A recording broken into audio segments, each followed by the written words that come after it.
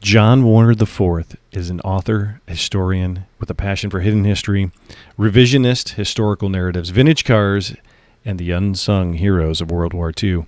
And all the profits from his books go to wounded veteran charities. John Warner is a skeptic about historical records, including textbooks. And for over 30 years, a perspective that's been well honed. His father's a 5-term U.S. Senator John Warner III from Virginia. Was also the Secretary of the Navy and chairman of the Armed Services Committee during the Vietnam War. His mother, Catherine Mellon, daughter of philanthropist Paul Mellon, was an activist who protested that war. She taught him to question authority, think independently, and speak his mind. Thanks to his family and his own dogged persistence, he's been behind the scenes with some of the most powerful and influential people in the U.S. and global history. In his historical novels, Little Anton and the new sequel, Lion, Tiger, Bear, he discloses the shocking hidden history, possibilities of advanced technology, and the covert schemes of the fascist power elite. When he's not doing research, he's also a true gearhead, quenching a thirst for knowledge about racing cars.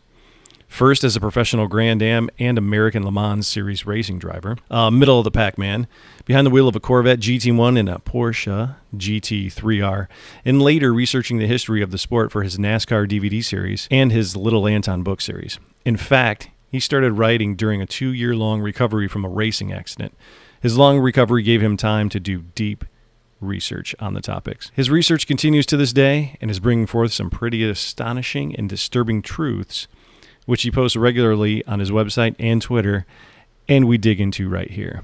Sit back, relax. John Warner IV is a true American hero, and I can't wait for you to hear this one. I had to edit this thing a lot. It was 4 hours total, so we're just going to jump right into it, and we start talking about historical bioweapons. This is part 1. And of course, it gets out of hands. Bioweapons are stupid. The Germans learned that in World War I. You know, they call it the Spanish flu, but no one's quite sure. Some say it was developed in America, maybe in Germany as well. We're not sure. No one's quite sure, but that went south in a big way. And my grandfather was an Army doctor on a troop train in World War I, and my grandmother was a U.S. Army nurse, and that's how they met. So I'm alive. My family's alive because of the Spanish flu. Wow. Oh, wow. That's amazing. I know there's so many parallels between the two, the Spanish flu and what's going on now. And it was, I kind of looked at it and it's like, it just went away.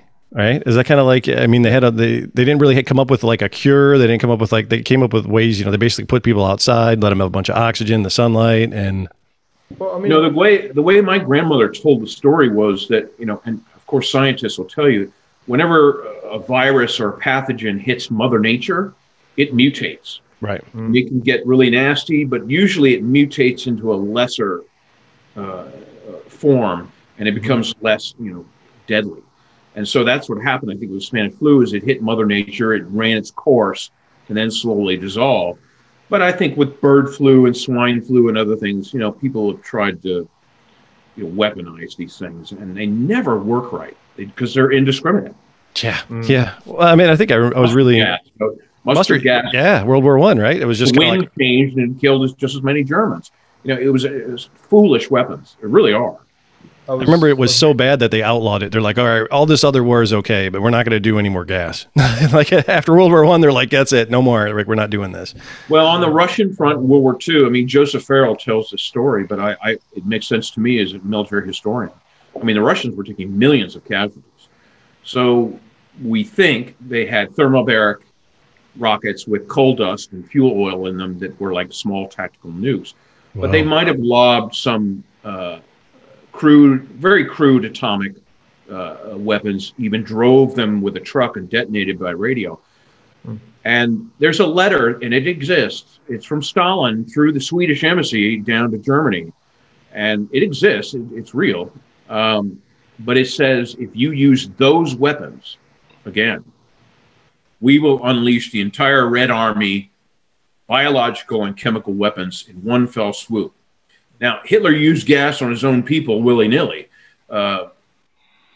but he had hysterical blindness twice. I think he was burned by gas once in the trenches. He's a psychopath, but he's not a coward. He won the Iron Cross, but I think he listened to that, and he cared about the regular German Aryan people and children, and he loved children and dogs. So he was a terrible psychopath, but I think in that one case he relented. Yeah. But they killed, some say in Russia, I've been in contact with Russian military people, and they say, oh no, it's got to be 30 or 32 million is the real. Wow. Casualty. Now you have disease and starvation, absolutely. Mm-hmm. But the Russians didn't kill their own troops as much as we're told. They did. They had penal battalions, and they retreated. They were shot. Right.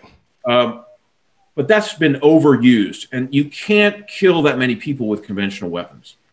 Well, I think there is I've read at some point they just marched Russians without any weapons at all. They're like, you're just going to go. They did, and they did that, but it wasn't as prevalent as the movie Enemy at the Gates and everything as we're told. Right. That did happen though. They were short of arms and ammunition. 43, they were cranking out a lot, especially tanks, T-34s. But as far as biological weapons and these things, I think a few historians, J.P. Farrell also, Hitler relented because he knew the horror of it.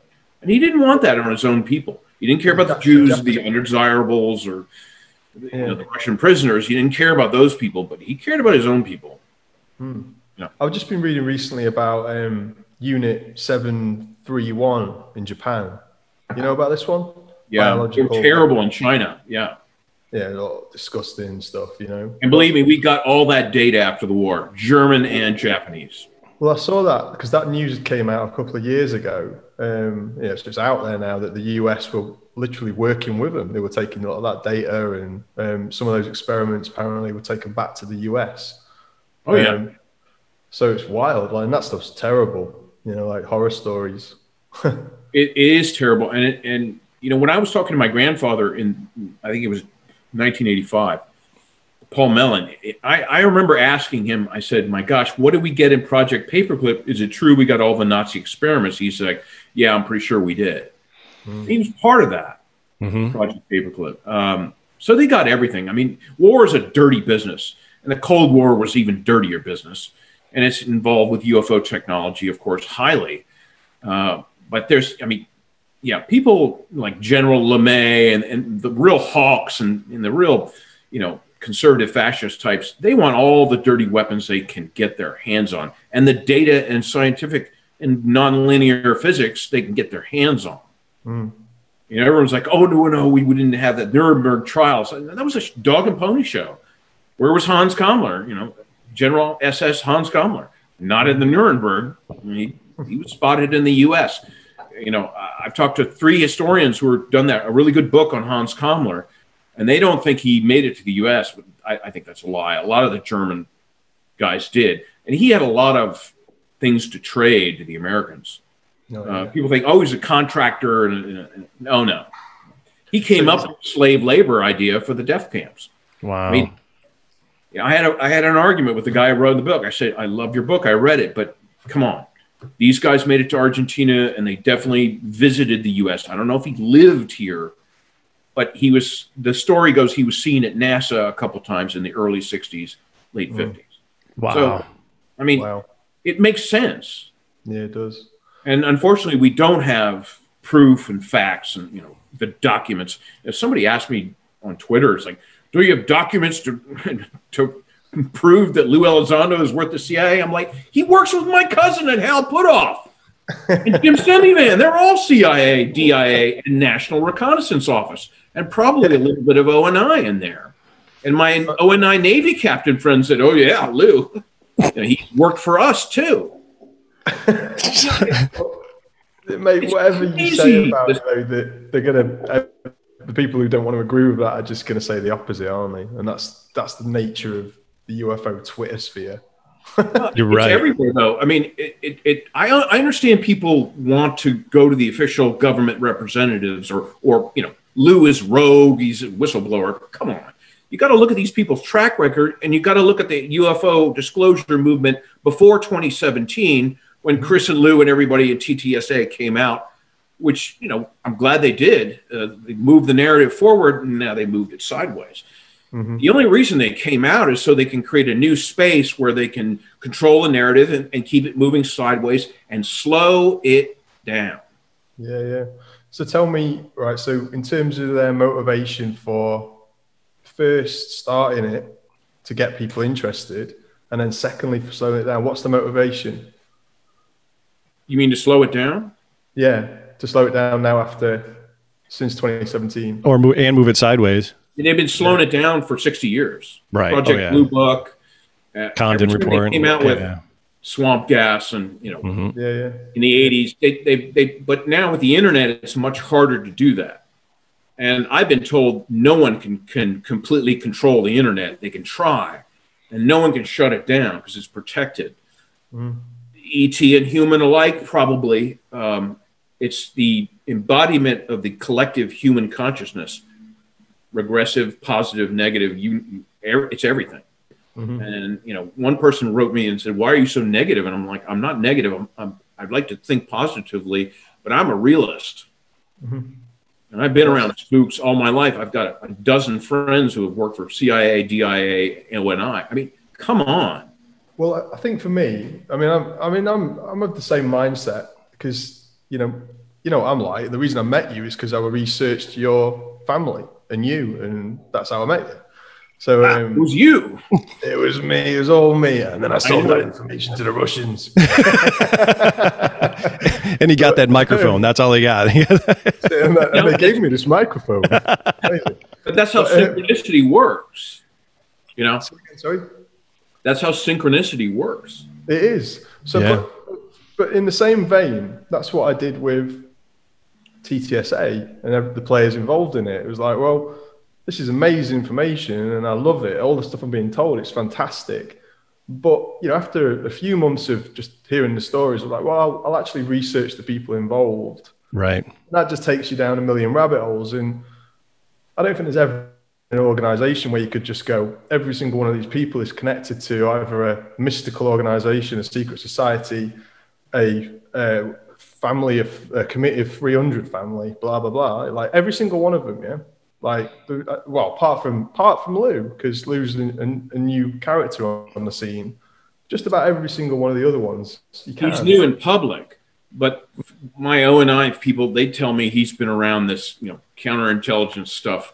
You know, obviously it's public. He's a counterintelligence U.S. Army operative, and he's trained to lie. I mean, people just don't. I mean, they don't try to hide his career. No, he doesn't either. Here's a spook. He's trained to lie. You know, he can talk the bark off a redwood tree in California. You know, he speaks for hours. I mean, my hat's off to the guy. He can speak for 2 hours and say so little. It's incredible. Really. The recent one, he did one. I caught a little bit of it, and he's saying a little bit more. He was sort of talking about. He's getting a bit more into the philosophy of it all. Like, you know, think about, have we been alone? Are these things on the planet now? And that idea, which is kind of like, I remember when you sort of said, when Chris Mellon said to you, mate, you're into the wild stuff, aren't you? Like Tom DeLonge. Yeah. But what this is, and the wild stuff's always been there, like in all the books with To the Stars. And when you start talking about the wild stuff, it's wild stuff. But when now Lou's going down that route a little. So we're starting to talk about the history of the earth, where we come from, what we are, like dimensions, like. He's no authority on that. You know, contact Kerry Cassidy or Stephen Greer or Daniel List. They're the authority. They've been around doing this for 20 years. Even Dolan, who I don't know, why he's trying to, put his head in the tiger's mouth. You can't negotiate with your head in the tiger's mouth. But he's trying, either benevolently he's trying to make a bridge. But I think, his work of the last 4 years has gotten very soft, and he only talks about old stuff. And, this is obvious, that either he's been threatened and blackmailed, and then they handed him $1 million. Who's going to, if they threaten your family, what are you going to do? But Lou is no authority on any of this stuff. They don't. No. I asked Chris, I said, why don't you go to Greer, and he's like, oh, no, Greer's too wild for us. And I said, Greer is mostly the military stuff. Right. He's not even near the wild stuff. He doesn't talk about reptilians and, Mars bases and, the German Nachtwaffen. He talks about stuff that he's actually sat down, and he and I, that's why we're friends. He and I know some of the same people. Well, I mean, he was at my dad's office.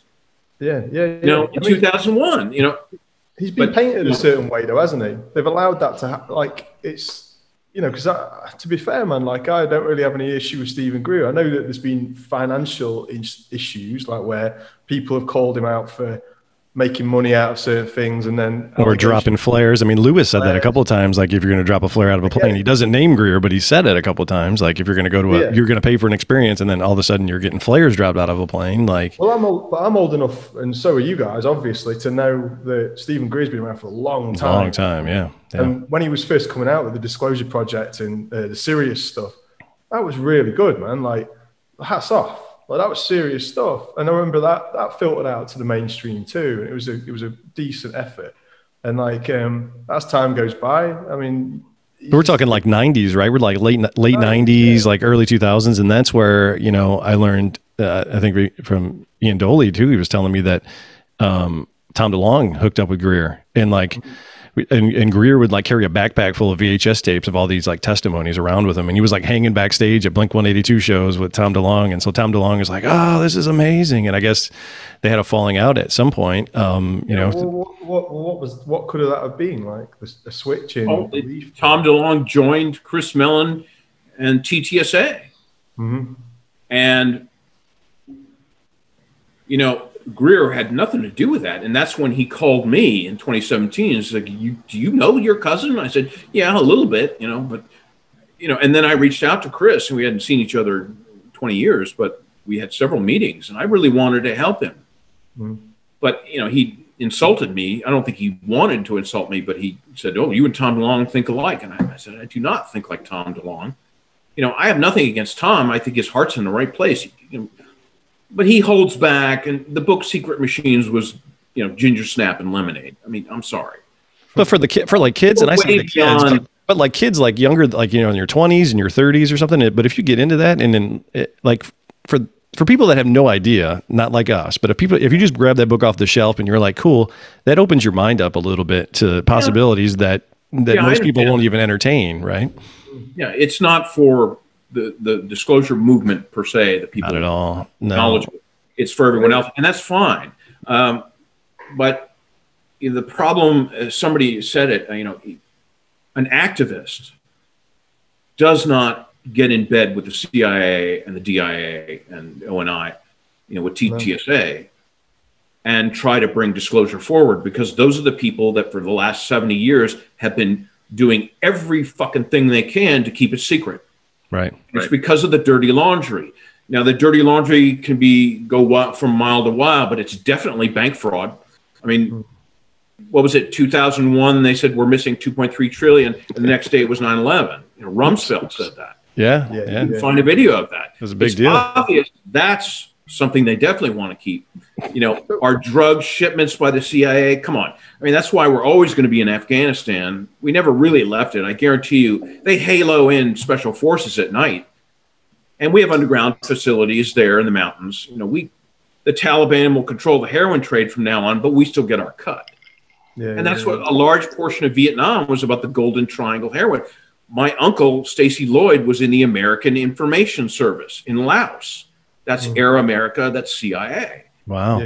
And he drank himself to death. And, the poor guy was the nicest guy in the world. But, I always tried to ask him about Vietnam, and he would not talk about it. Other than we were involved in the heroin trade. Well, there's other stories about UFOs being seen and, the MIAs. I mean, I had a special forces veteran at my farm. We host a veteran deer hunt every year for wounded veterans. And he took me aside. He was in his 70s. And he's like, really, really appreciate what you do. And I said, no problem. There's only 2 farms in Virginia that do it. But he said, let me tell you what happened to me in 1966. And I said, all right. And he says, I was in an Army Ranger battalion, but we were a special unit of 350 guys.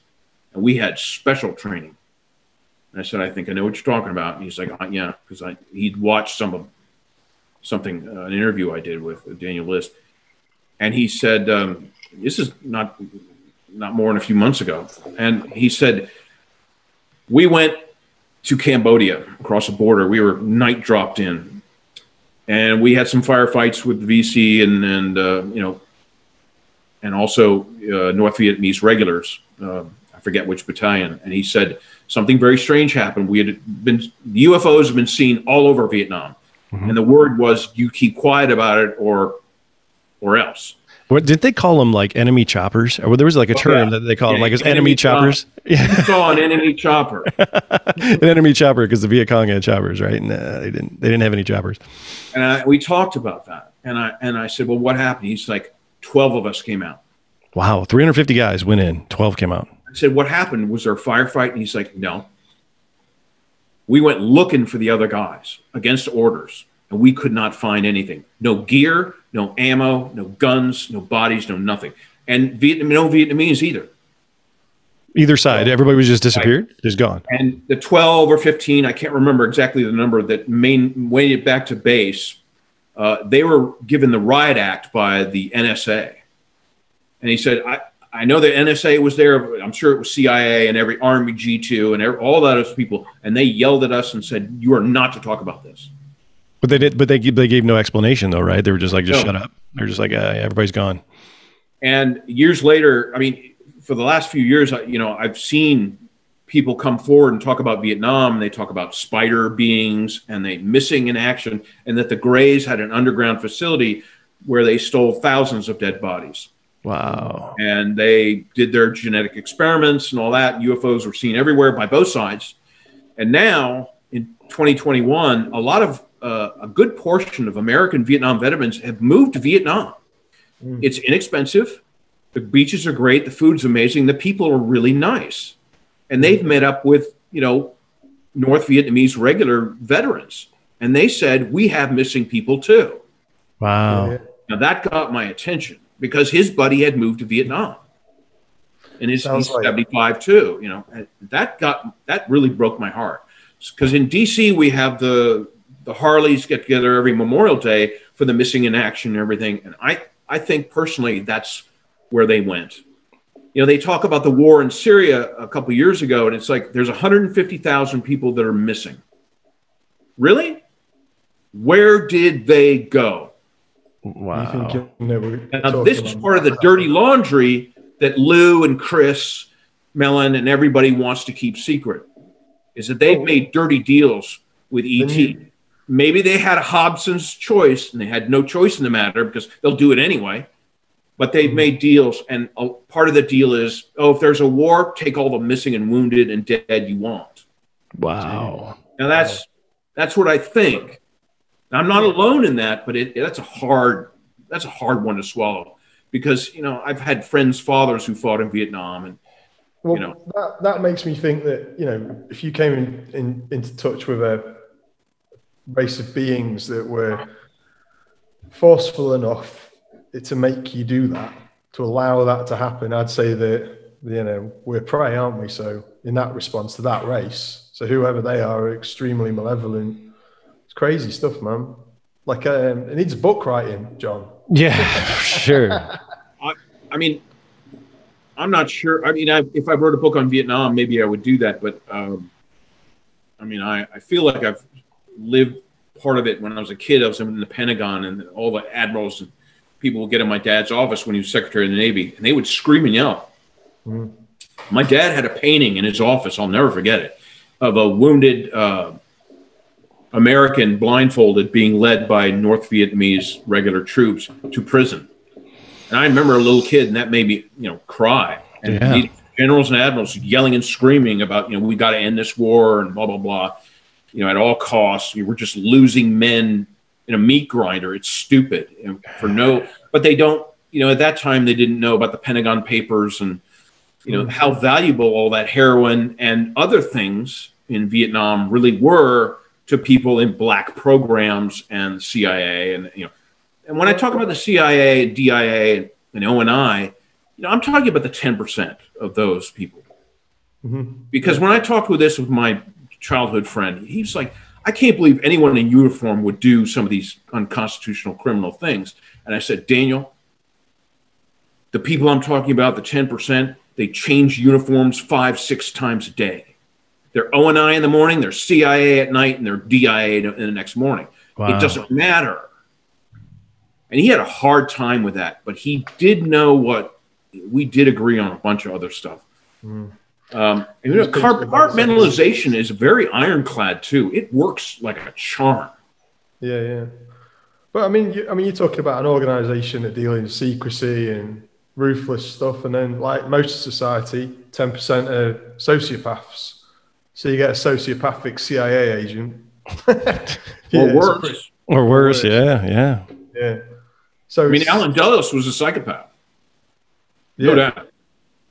Yeah, absolutely. It seems that way. I mean, so many of these. Consider my grandfather, Paul Mellon, a sociopath. He was cold and distant. And I knew the guy. Well, I think that when you get into the idea of like world planning, like, engineering how things are going to play out over decades or centuries, you've got to have an element of that in you. You've got to be slightly sociopathic because of megalomaniac tendencies, I suppose. Unless someone's shown them that what they're up to is truly the right thing to do. I don't know, man. It's weird, isn't it? Or you have no choice. Like duality. I mean, I have my bloodthirsty side. It's duality. We all struggle with it. Yeah. Yeah, me too. Absolutely. Like, I don't know.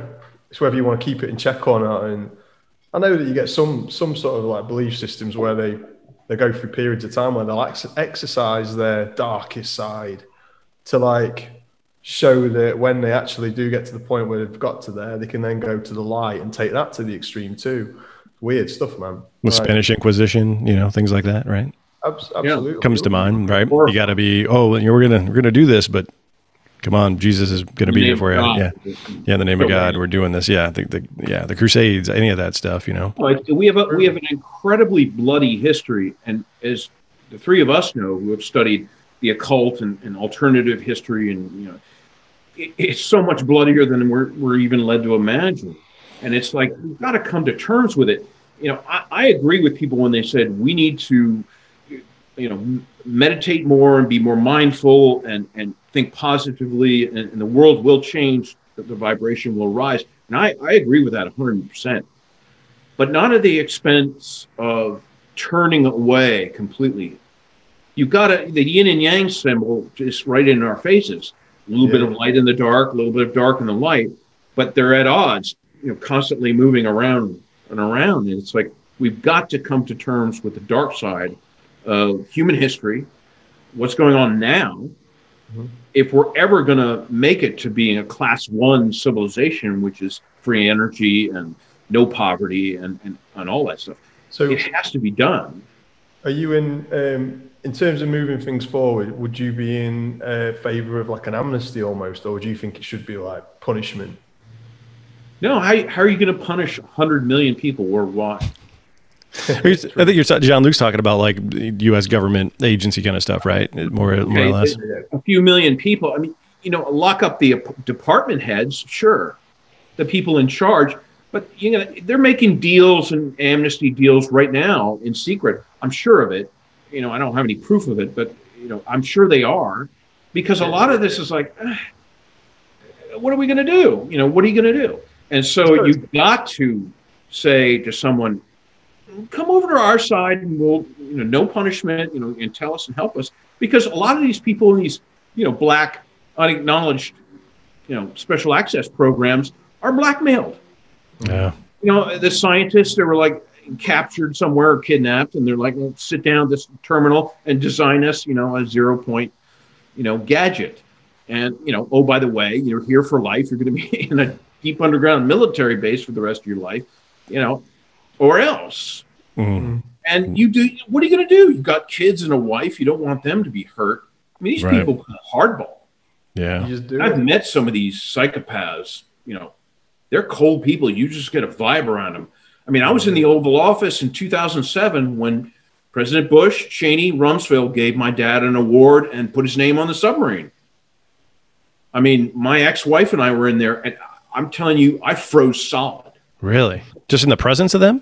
Yeah, and she did too. She was not a conspiracy UFO person. Got me excited at all. I really did feel that. It was really horrifying. And those guys were, if those guys aren't the three horsemen of the apocalypse, hell's bells, I don't know who is. Wow. Because I had known that, after 9/11, there's a picture of my dad walking with them in front of the Pentagon where the plane hit. Mm-hmm. I said, I'm a pilot. And I said, there's no debris, there's no engines, there's nowhere where the wings went in. And my father would not talk with me about it. He said, son, I am not talking about it. Wow. I said, it was a cruise missile, wasn't it? A Tomahawk. Didn't say anything. He and I were we were very close friends, my dad and I. But after that he would not, because he knew he was trying to protect me. Wow. Same thing with the MJ12 files. He didn't want me to go down. But, in later life, the last few years, he knew, that's why he urged me to come forward. He says, I trust your judgment. You need to do what you have to do. You're right. He knows Chris Mellon very well. They worked together on Capitol Hill. Yeah. My dad was a MAGIC member. He's a majority for Joint Intelligence Committee, which doesn't officially exist. So it doesn't. Your dad was a member of something that doesn't exist, but it exists because you were there, right? It was Chris Mellon was a part of that. Well, I think so. Yes, because he worked with Chris when he was on the Select Intel Committee.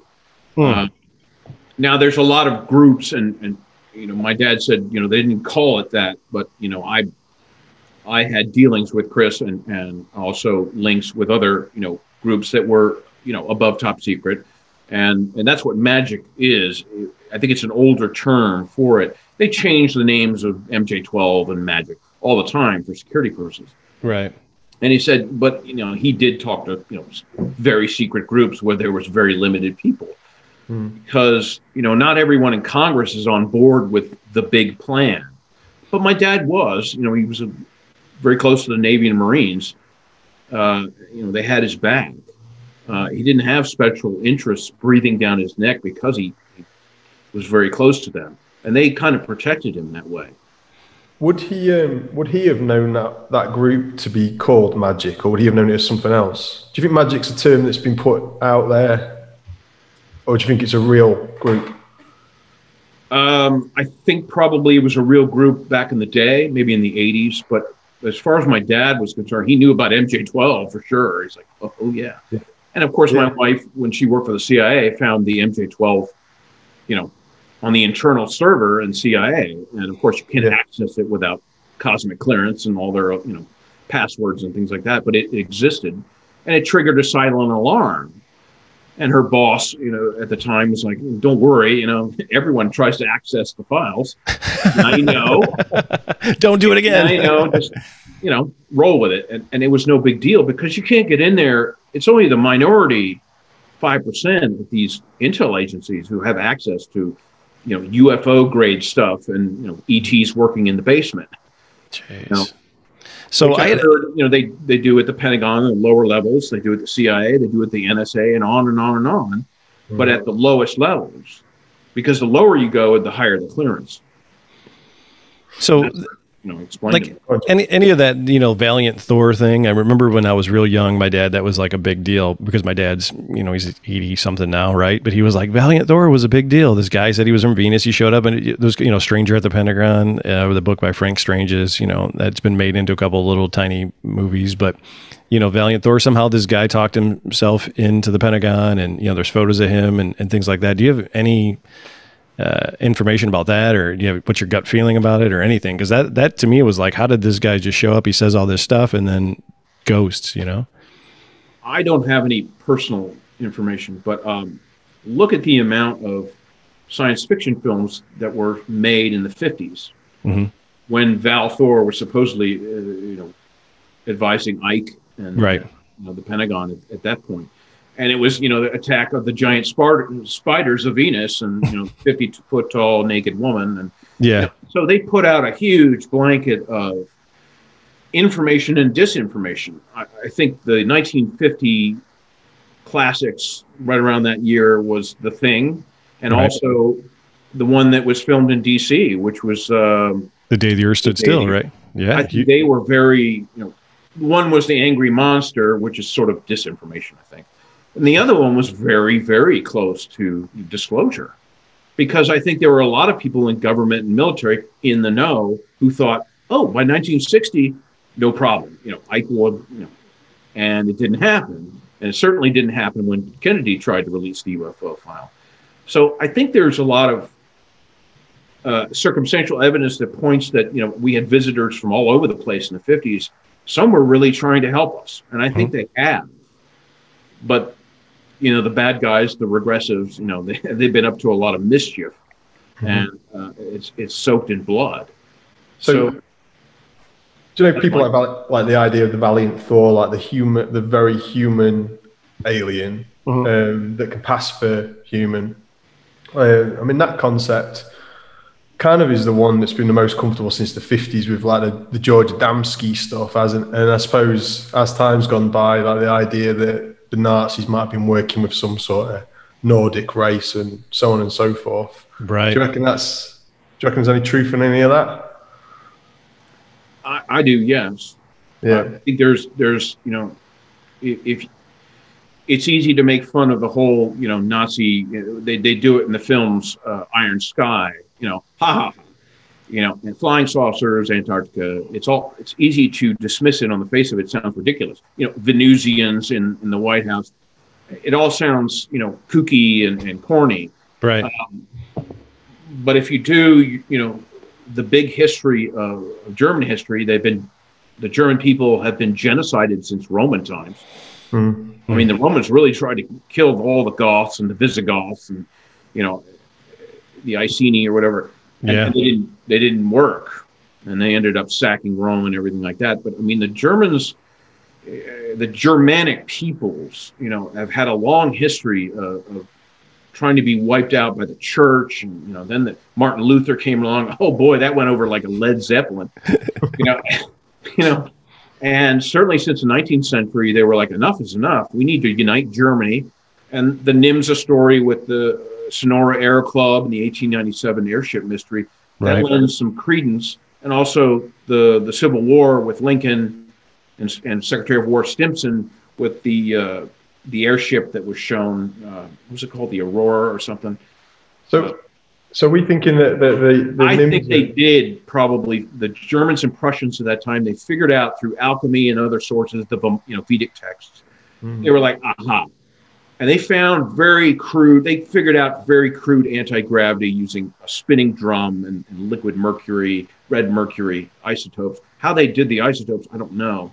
But the Sonora Air Club was out in Sonora, California, during right after the gold rush. So you need a lot of gold to make monatomic gold, which is a room temperature superconductor. Right. And that's what they use in the black triangles, in the nodes, the three round nodes. It's ballistic glass coated with an Indian physicist told me how this works.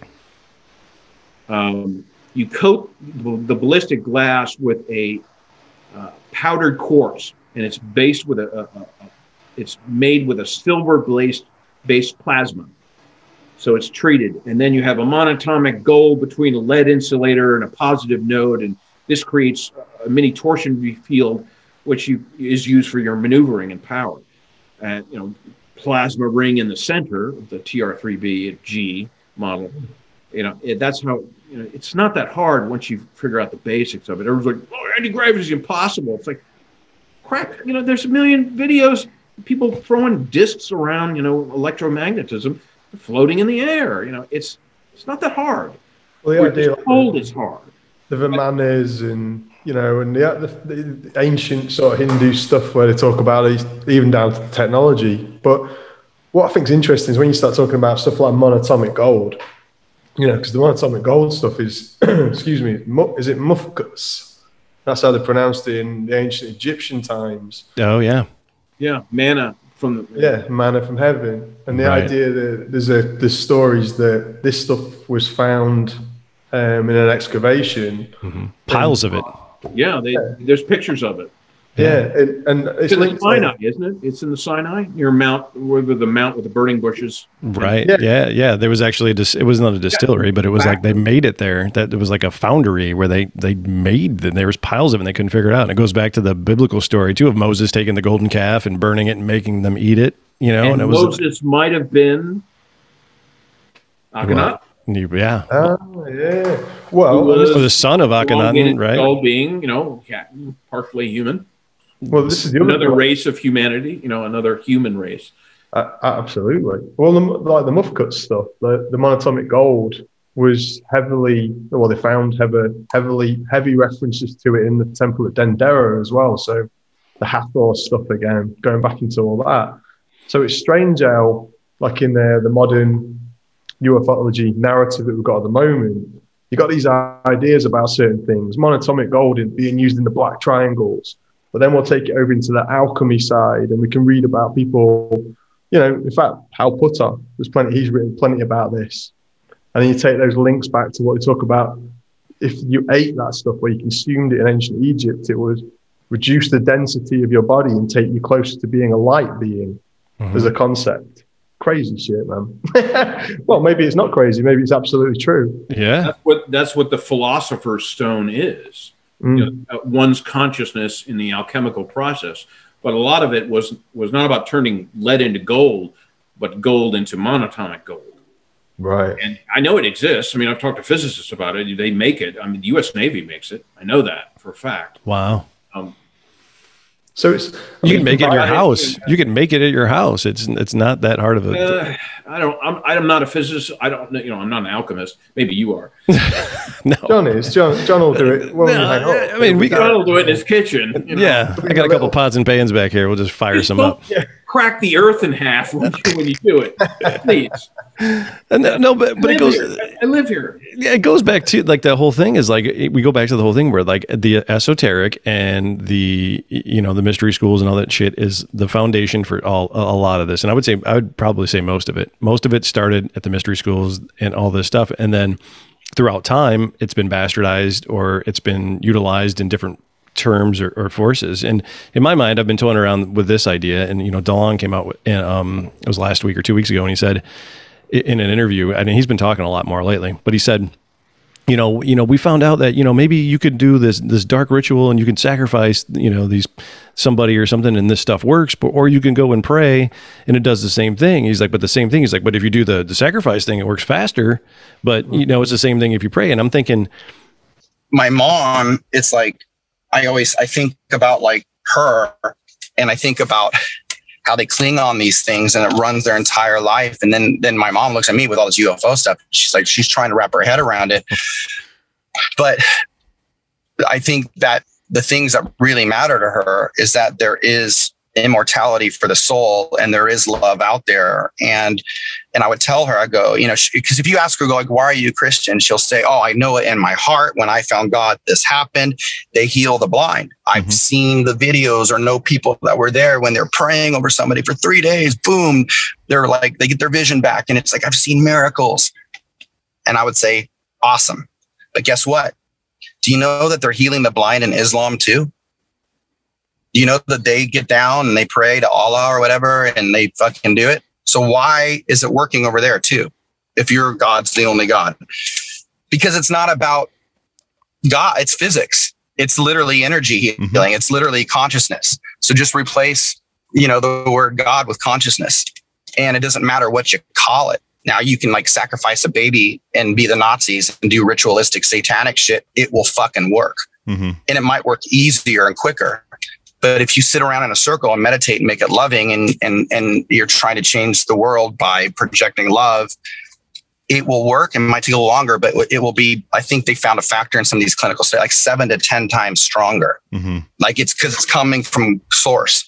So you can do both. One's like the easy way to make money. One's the harder way, but more fulfilling, Yeah. So I think we're going to find all these things out and we're going to look at the universe differently. We're going to look at ourselves differently. And then we're gonna be in a much better place here shortly is my goal. you know, when you go back to the Crowley and the Parsons and all this stuff, and you know, the intelligence agency had their hands in that really deep. I mean, you know, Crowley was working for the intelligence agency in Britain and you know, England and everything else for the time. And you kind of go, did they have some of this kind of the secret meeting where they get everybody together and they do some ritual and they do something and it's like, poof, we opened a portal and the government's like, here's a bunch of money. And then, you know what I mean? Like, did this dark thing just start rolling? And then we bring in the paperclip guys and now they're like going, yeah, we do this too. And then, you know, and like, I think it's always been there, man. Like, it's just always been there in the background. There's always been a certain group of people who are into that stuff. And it's like through the secret societies, you know, like they take you to that. You enter into it, and John, you can tell us. Warner, you can tell us more about this. I've only been on the taking it in part. I don't. And you tell us yes. I mean, you have to. Yeah, you have to. You have to. You wrote this great. You wrote this great book. It has a lot of that in there, a little bit in there. But just read that. Read that, and when you read that, that'll knock your socks off. Because all line there. Go to Wounded Crowley's in there. And he meets with Churchill, which is true.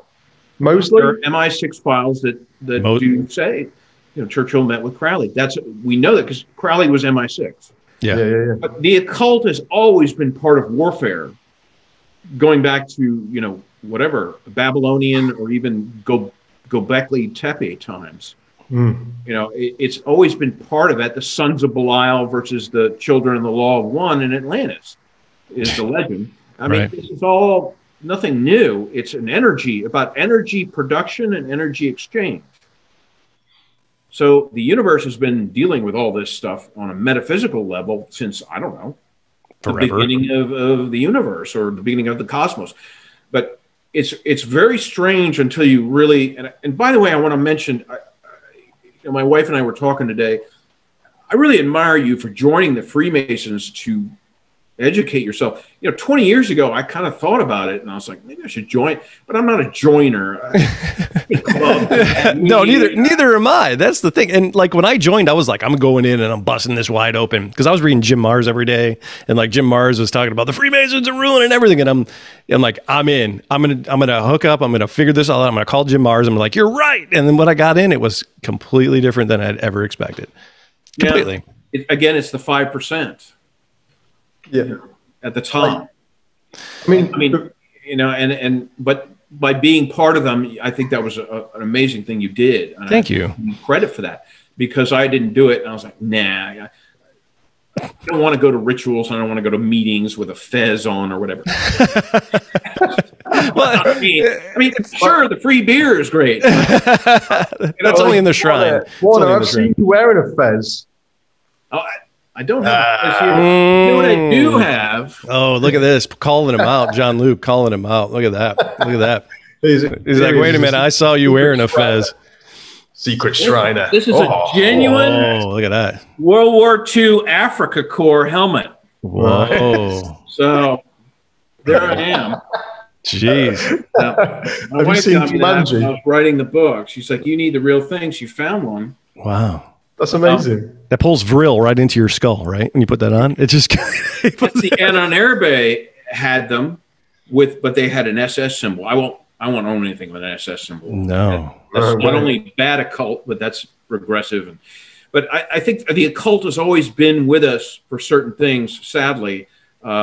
It's not necessarily all dark. It's half positive, half dark, like everything else. But in warfare, I think, I believe it's true. It's a mass death ritual. It's energy exchange. It's the light versus the dark. We fight these proxy wars. And I mentioned that in the book. I'd explain it well as best I can. Yeah. But Churchill knew this, and so did FDR, and so did General George Marshall. And the scene in the first chapter, I believe that's exactly what took place. And that meeting really did exist. It really happened. And we know that Churchill was very shaken about Tobruk and all the losses of Australians and New Zealanders. And Churchill was a Mason. You know that, right? Certain dirty deals needed to be done behind the scenes. Well, Churchill was a Freemason. You know, it was one of his big deals. I mean, and in England, you know, Jean-Luc and I have been talking. In America, it's different than England. You know, in England, Jean-Luc says nobody talks about it. It's kind of like you keep it hush hush. Nobody really says anything. And me, I'm like, I got a ring. You know, I got a license plate. You know, I got stickers on my car. I don't care. You know, plate on your hot rod. You know. Yeah, I do. I got them on my hot rods. I got square and compasses on my hot rods. I don't care. You know. Maybe it's changing a little bit, but I mean, you know, I went down and met the local Freemasons during the first part of coronavirus, actually, and had a chat with them and a couple of them, and they were really nice, man. Well, we didn't get too deep into stuff, but they were open and all that, but they would never, ever be on a podcast talking about their stuff. It just wouldn't ever happen. But that's probably because they were 75 years old. Couldn't work the Zoom. 33 Rosicrucians. It was just like, but and to be fair, I don't know any real young ones over here. Like I saw a documentary recently where they sort of like went into the Freemasons in the UK, and the people that were representing it were just talking about like, oh, I've set my own lodge up, and it's the football lodge where everyone that's in it loves football. It's like, oh my God, man. So like, but I suppose that's the other side of it. Like, there's the fraternity bit, isn't there? There's the guys who get into it because they want to go to hotels and drink and have like a nice buffet and raise some money, you know. And then there's the people like, for me, I'd be like, I want to get straight to the mysticism. Where's the bookcase? Can I get into the bookcase? And that was me too. I was 26, 27, and everybody, you know, the guy youngest to me was 74 or something like that. And I was like, where's the book? Where's it at? And I go to it and I open it up and I'm like, like nobody's touched this in 70 years, right? I'm like, holy shit. Like there was some really good data in there, you know? And I luckily found out that I found other guys that were closer to my age that were into the esoteric as well, you know? And I kind of fell in with my ilk, but I mean, it could be anything, but the amount of research and the other stuff that I've done and learned, and the people that I've learned, like I'm sitting next to the prosecutor and the janitor, and we're all on the same level. Everybody's cool, and it's the coolest thing ever. When we're hanging out, we're just hanging out, and there's, you know, and that's what I found out about. But like you said, Warner, the top percent that I'm probably will never get to, right? The 0.2% or whatever. Maybe there's something going on up there. Hell, I heard that Putin was the head of all Freemasons in Russia, and that nobody else can be a Freemason, and that's it. And he runs all of the shit in Russia, and if you say anything else, that's it. And so it's like, I don't know. You really want to be in the top 1%?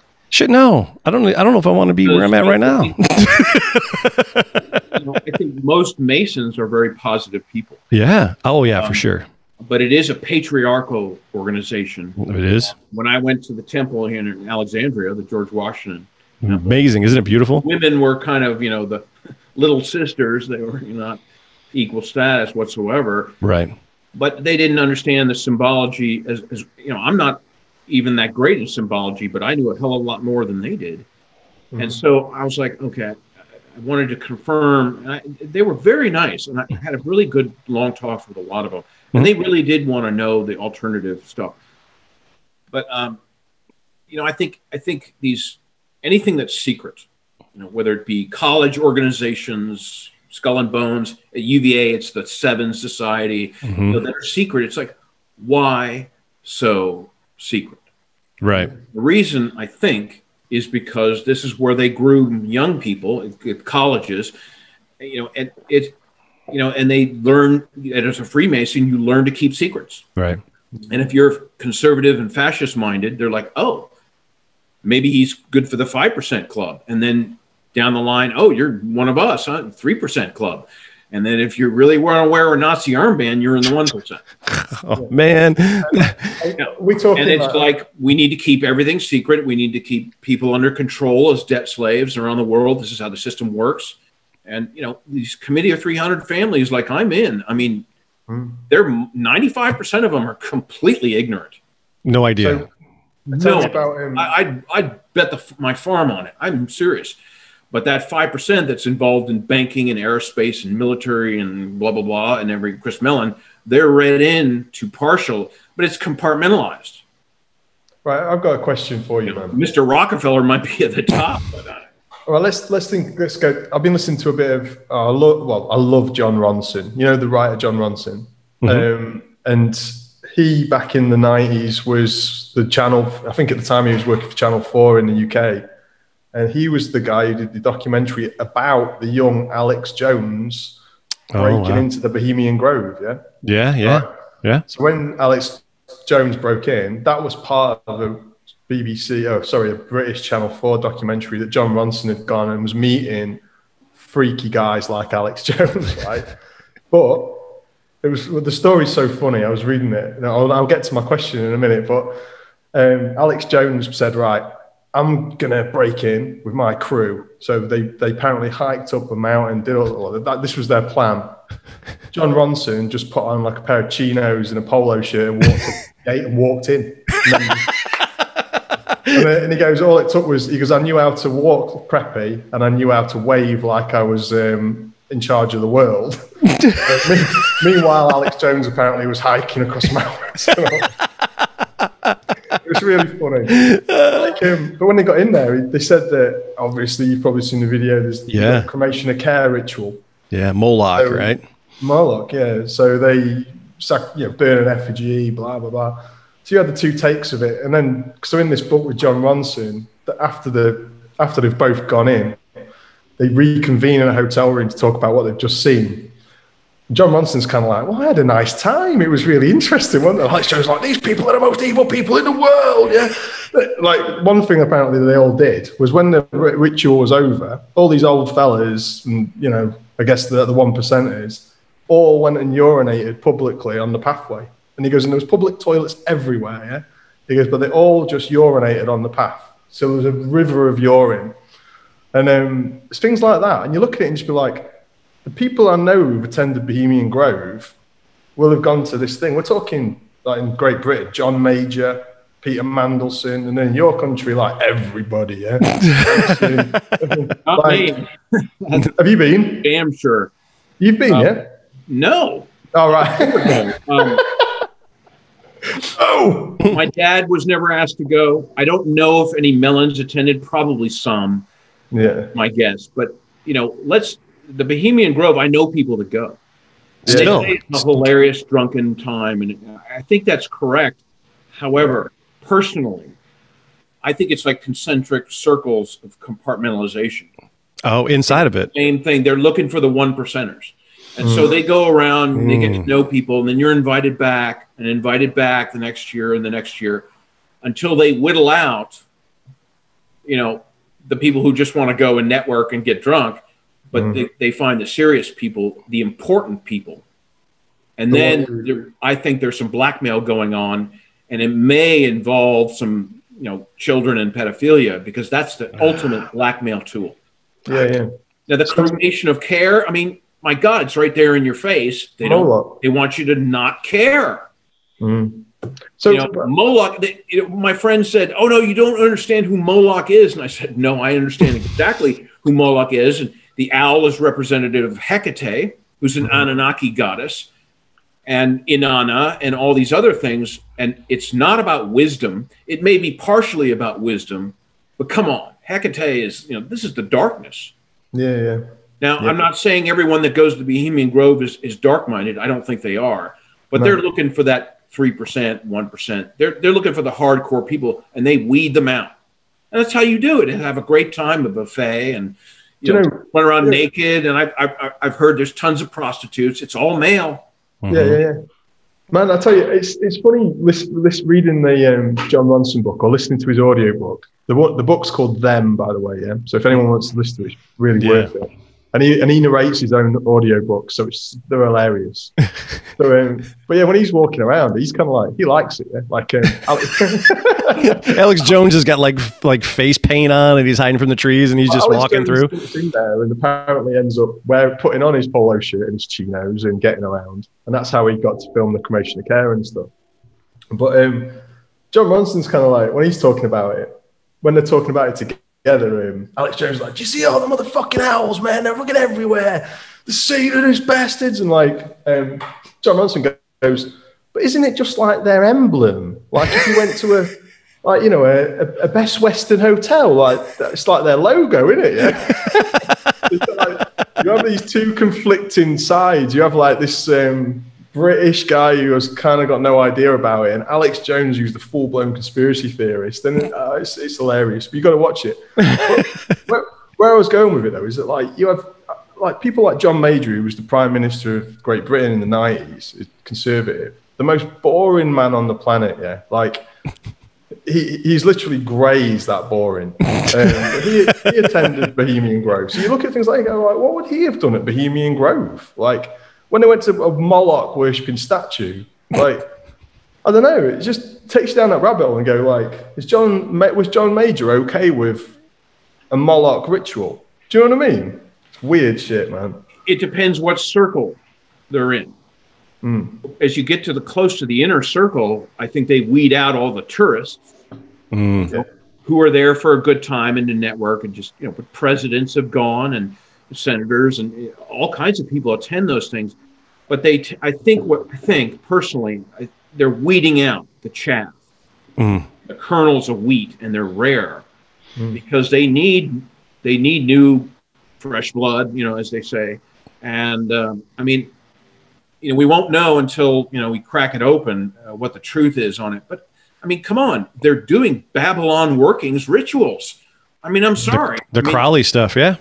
It's I know that it's duality, and you shouldn't think in terms of good and evil, but fucking A. I mean, I'm sorry, I draw the line myself. This planet is so bloodthirsty and dark and negative. We've got to bring balance back. Because we're way off balance. Yeah, and I think that I go with the divine place. No, where they're going, let's save the environment, save the whales. No, they're not talking about that. Not at all. They're talking about how do we let that African nation starve, and how do we make money off that? That's what they're doing. So it's obvious. I've met these people. They're the Koch brothers. My God, what arrogant bastards they are. I mean, seriously. No billionaire is altruistic. None of them. Even if they give tons of money to something, all that money is most of it is being funneled back into the deep state. That's a joke. That's been since, the 19th century, even earlier. Oh, I'm charitable. Nobody gave to charities really in the glittering age of the 19th century, the golden age, the gilded age is what I'm thinking of. It's a 20th century thing. Well, that goes into like Elon Musk and stuff, right? I mean, like I look at Elon Musk and I swear that Elon Musk is this century's Howard Hughes. Now, in only terms of the way that I think of it is Howard Hughes had the Glomar, I think that where the CIA and came to him, and because the Russian sub had sank off in the Pacific somewhere. You guys are familiar with this story? Like that, there's a Russian sub that sank in the 1967. What else were they getting off the bottom of the ocean? I don't know. The front was that Howard Hughes was going to mine the ocean floor for gold and platinum and all this shit. But really, he had no say in any of this. And it was the U.S. government that went and had a giant ship built that they've never built before. The most, accredited people ever built a ship that they basically came out of thin air, and they grabbed a sub from the bottom of the ocean and pulled it up, and it broke in half. But they wanted to get this Russian sub, and they got it up, and the Russia and Japan and all these people are coming around him, and they're just like, hey, we're just doing research. Howard Hughes is our boss. And then they brought that shit back, and it was like, we have all this stuff. And that didn't come out till Obama was president. They were like, yeah, we did that. Here's your bodies back, Russia. Oops. But I think Elon Musk is doing that shit now, because they're like, hey, we're going to have Starlink. Hey, we're going to go to Mars. Hey, it's like, we've already done all that shit. We just need somebody to go out there and be the rich weirdo who says that I'm going to do it. And that's Elon Musk. Yeah, I think you're absolutely right. He Tesla cars, it's not an automobile company, it's a tech company. Right. So I get in a lot of arguments about these cars. I like electric cars in the future, but we're going to need 0 point energy. I'm sorry. They'll figure out a way to charge us. Trust me. I think GE already have it in the back room, testing it. Yeah. The military's had it for 70 years or 65. And so Elon Musk is a long line of sort of Howard Hughes types. That's sort of a cover story of, everyone loves him. All the electric scooter crowd, they love him. Oh my, the cars and everything. And it's like, he gives me a really bad feeling. I used to walk around saying to people, oh man, and a lot of people I did it as well. He's like a modern hero, man. Like the stuff he's doing is fantastic. And then there was this thing that happened a few years ago, when there was some kids trapped in a cave in Thailand. Oh, Thailand, yeah. And he called the guy a pedophile or something. That was over there. It was like the British rescue diver who'd gone in to help him. And so they didn't need to use his crazy cool sub. they just used this guy's diving techniques or whatever, and he was just like, the guy's a pedophile, yeah, he's a pedo diver or whatever, and just seemed to want to just trash the guy, man. It's like, what's this about? Unless, of course, he knew something, but it was just really weird behavior for like the richest man in the world to call out this dude whilst a load of kids are trapped in a cave. Yeah? Weird. I'm not familiar with that one. Yeah, that's what it was. There was a bunch of kids trapped in a cave underwater, and like he had like some specialty stuff that he sent over there. I can't remember what it was, but yeah, you're right. There was like a local diver guy. Was the guy from England, Jean-Luc? I don't know. He was a British diver, and he was in Thailand at the time, and he's a rescue diver. And I don't know if he lived out there or something, but the kids had gone in, like they were Thai kids, and they'd gone in quite deep in with their teacher. The tide had come in, filled up the entire channel, and it was literally like it's a matter of time, you know, till they die. And so they had to send in something to get them out. So Elon Musk was like, well, I've got this sub. I don't know. I think it was. I don't want to make it up, but I've got this device that can get us through, get the kids out. And meanwhile, this British diver had just kind of gone and done it, or he offered a solution. And so Elon Musk was like, just called him a pedo. This pedo guy or whatever, yeah? Called him pedo guy all over Twitter to his multiple million followers. Right. I remember seeing it and just being like, this is outrageous, man. Like, and literally up until that second, I'd never had any bad thoughts about Elon Musk. But as soon as I see something like that, you just go, yeah, what's going down here? Do you know what I mean? People will always give their power away to celebrities. I've seen it firsthand. You know, my father's wife was Liz Taylor, and I've known Paul Newman. He was a great guy, but they all live in a bubble. And the reality is they have to change their reality to deal with the fame. I've seen it firsthand. Yeah. Tons of celebrities. I don't care to know them. Paul Newman was great. We raced together, you know, but that's awesome. Gearhead. But, you know, that was different. But he still lived in a bubble, and I called him out on it. And it's a protection mechanism. And so they say stupid shit and they say weird things, and Madonna's doing all this satanic imagery. I mean, it's just madness. And but what was it like having dinner with Liz Taylor, though? I got to know that. It was like Liz Taylor sitting next to you at dinner, Warner, when you were like a teen? Yeah. She was great. She was really funny and down to earth.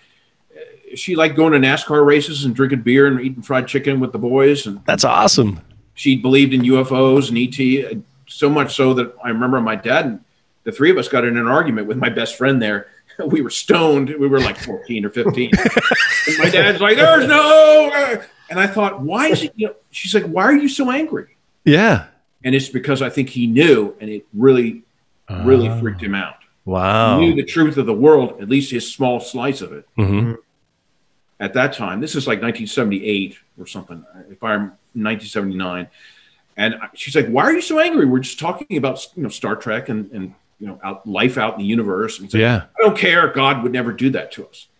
Wow. Like, that's not a religious guy. And I'm like, you pulled the God card out on everybody and he's not religious. Put that card. How many more H's do you have up your sleeve? What's Martin next? Luther would never go, you know. I mean, so I know now that he was really freaked out by talking about it. Oh man. It was only until the Majestic 12 files, and I pushed him on that, and he finally broke. He said, they've got it all under control out in, you know, Arizona or Nevada. Don't worry about it. You'll never find anything, and it's not that big of a deal. But of course, it's a massive deal. Wow. I think he only knew his section of it. You know, sure, we found a few crashed UFOs, and we got some alien bodies, and we're back engineering everything we have from 2 crashes, Corona and you know, Roswell. Well, that's a bunch of bullshit. You know, thousands and tens of thousands of crashes. And that's what that Howard Hughes ship, the Glomar Explorer, that was picking up UFO parts.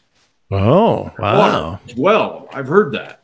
Yeah, there were minerals that they were going to scavenge. That's not cost effective. If you you need another type of ship and a dredge to do that.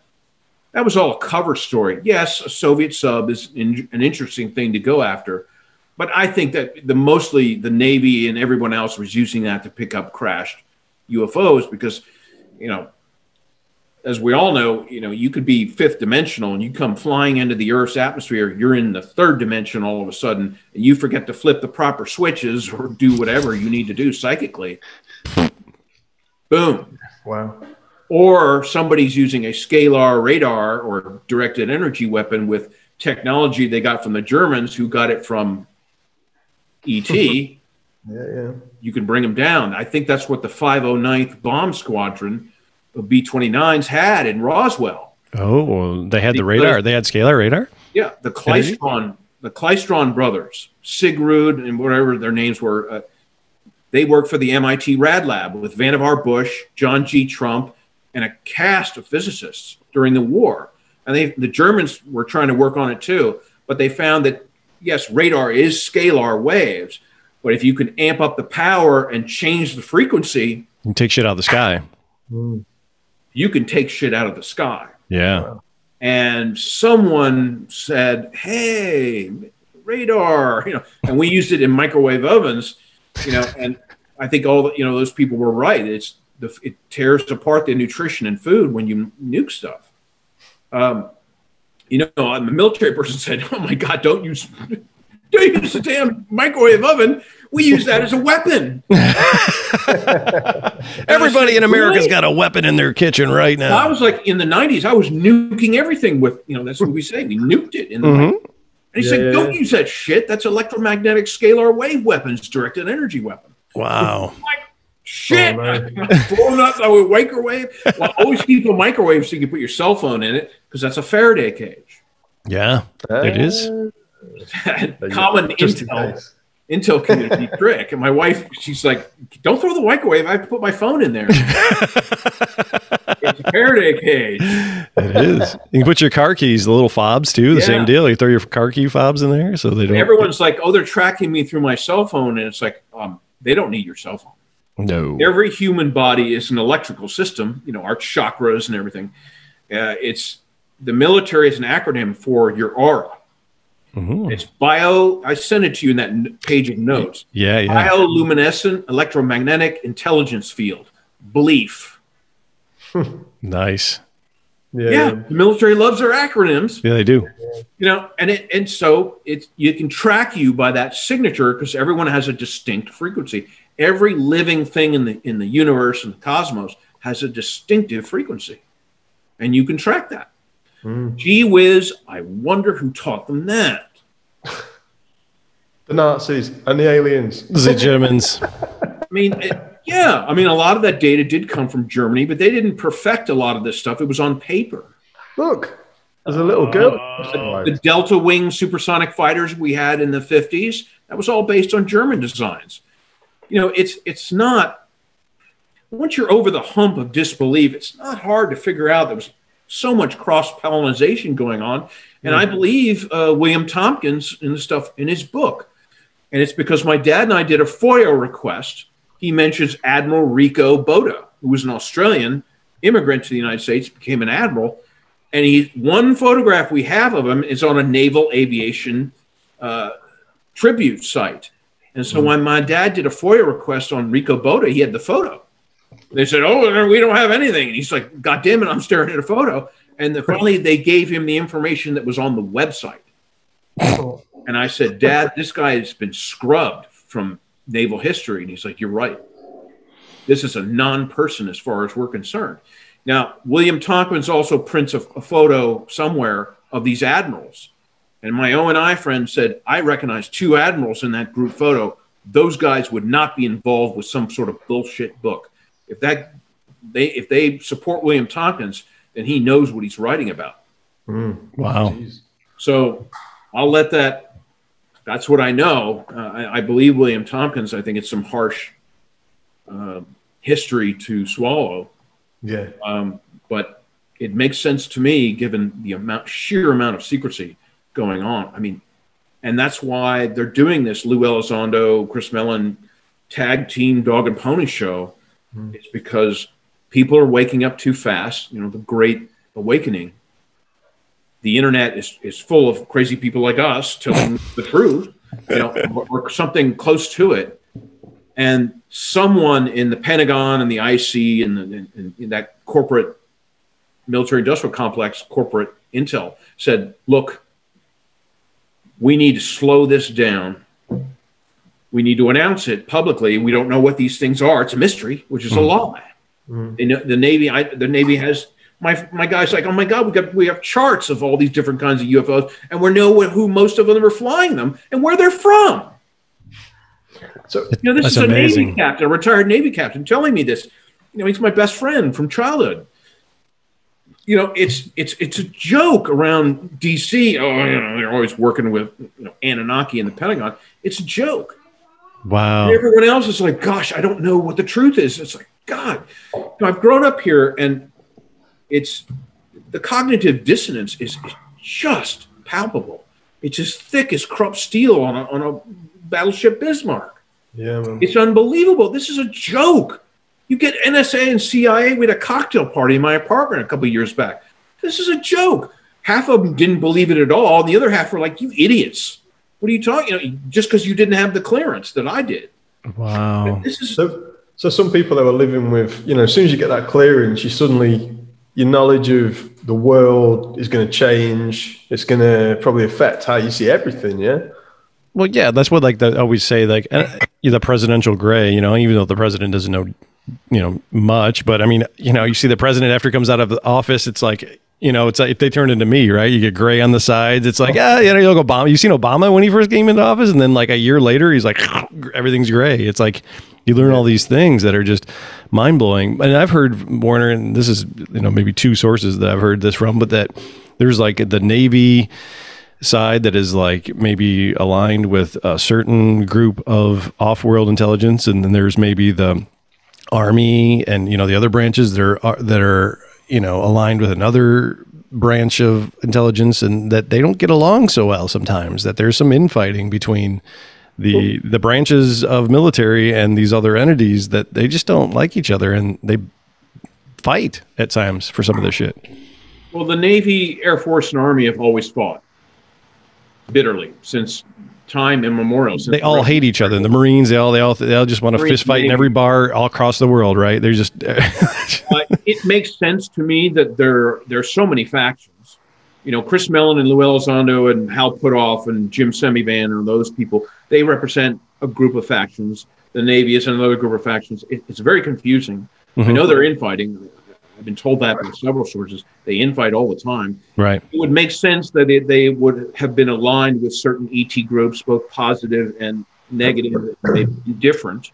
And people forget there's people out in the universe. It's just like the world here is as above, so below. There's a saying.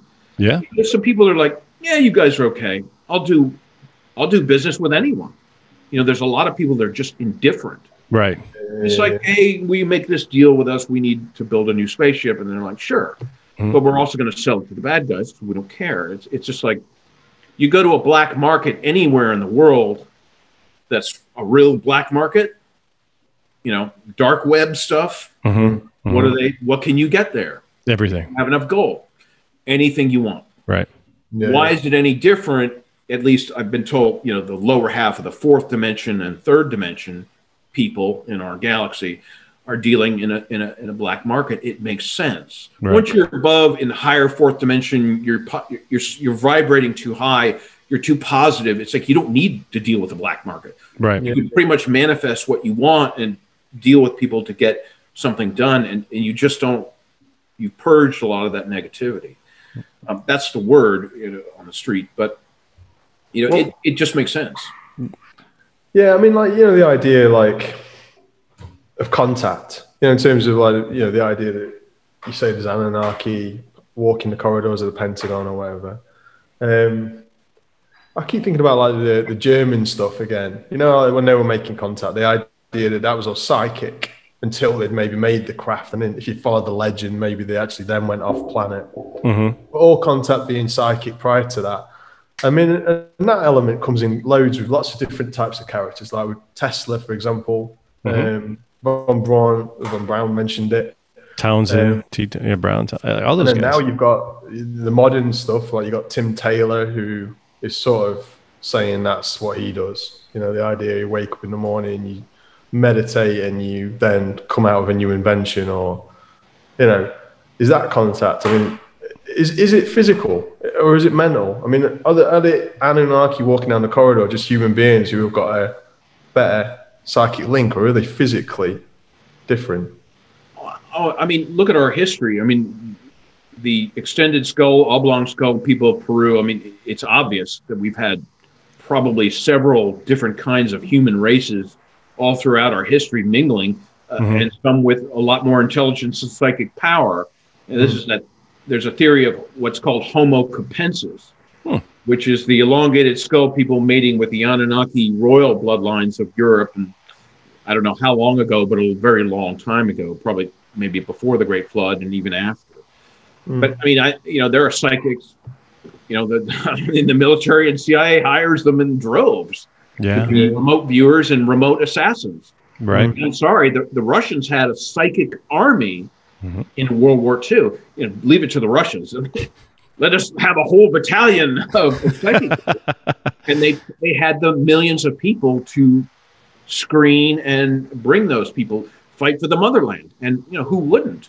And some of that came out after, the Cold War. I mean, there was a lot of photos and videos of, PK. So people I can't remember the lady's name. She was just, manipulating all kinds of, videos of him and whether it was real or not. But moving stuff across the, the table and things like that. And, we've heard that China is doing the same thing. That China has a giant program where they have kids that can pull notes out of sealed jars and slide them across the room at people. And there's videos and stuff like that, I'm sure they can do much more than that. Right.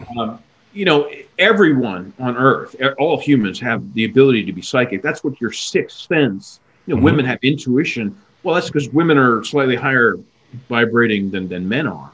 Mazel tov. Yeah, mazel tov. Ladies out there.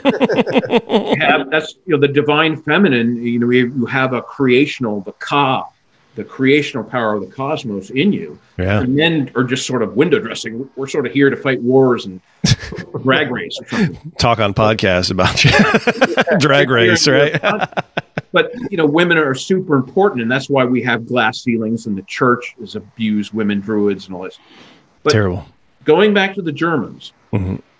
What I think happens is I think Vril Society was definitely real. It had predated, going back to the Lords of the Black Stone in the 19th century, which were Templars and people that wanted a united Germany and maybe expand the German Empire for the good of the Reich.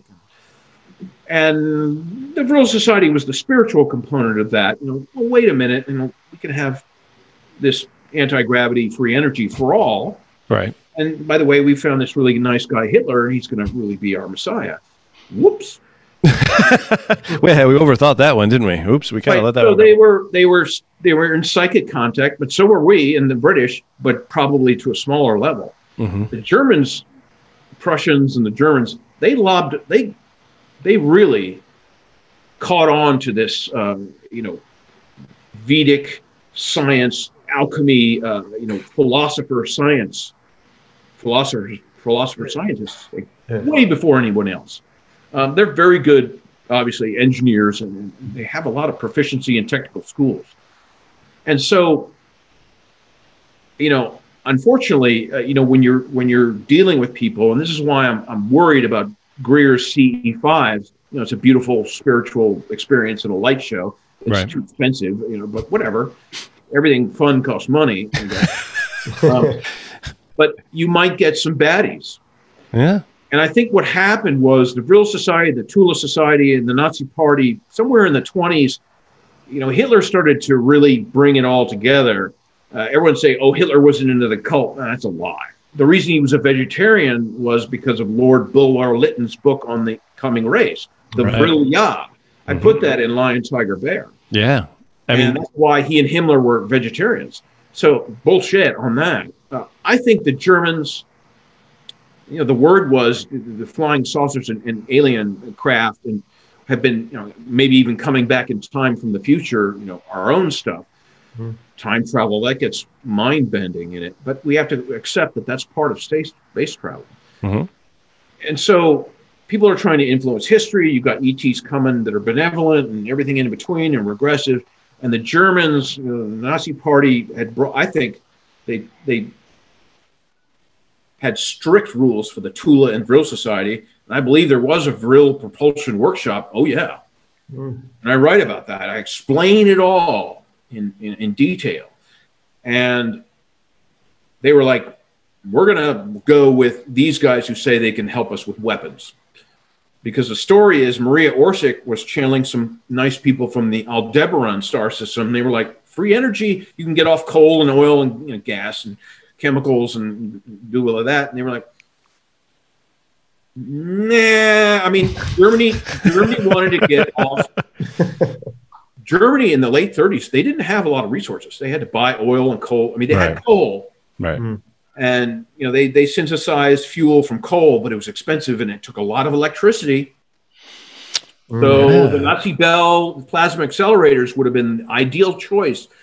They would have been able to purify all the gasoline they wanted from coal fuel or synthetic fuel if they had 0-point energy. Now, they were working on it, and I think they didn't get perfected until, if the Antarctica stories are true, there's something to it. I mean, my God, there's so many military bases down there. America's got like 100.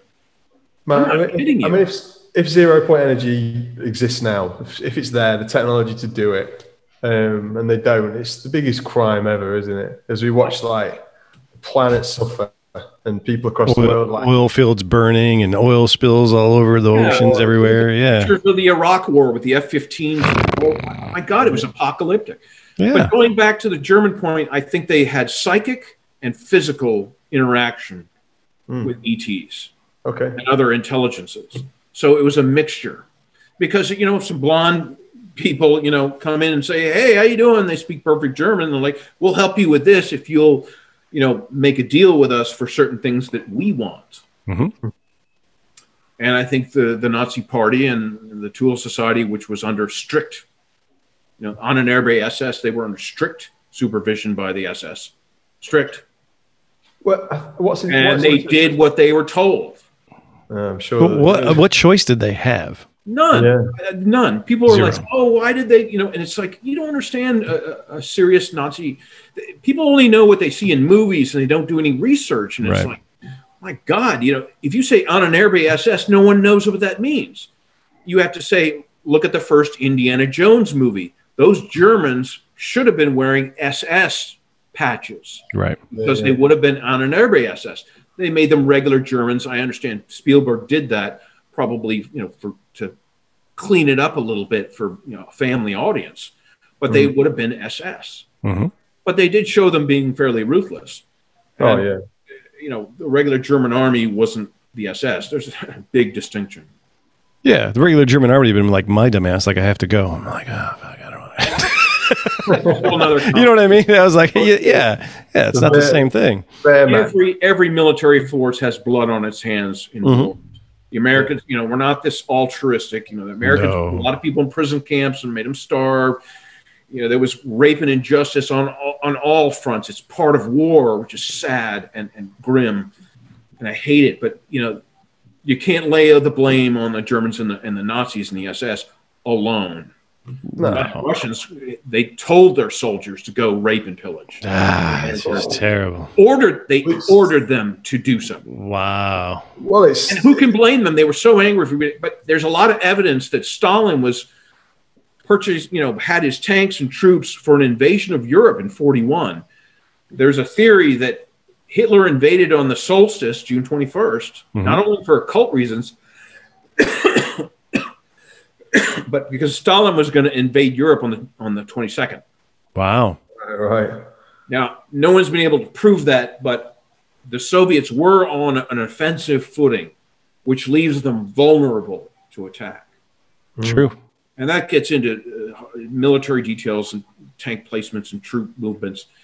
But if that story's true, then horribly we have to say, well, Hitler tried to save Europe, on top of his psychopathic crimes. Or his own ass. I mean, you can put it that way, too. You're trying to save his own ass, He did it for the German people because he wanted, obviously. But yeah, he didn't give a shit about anybody behind him. There may be some truth in that. Yeah.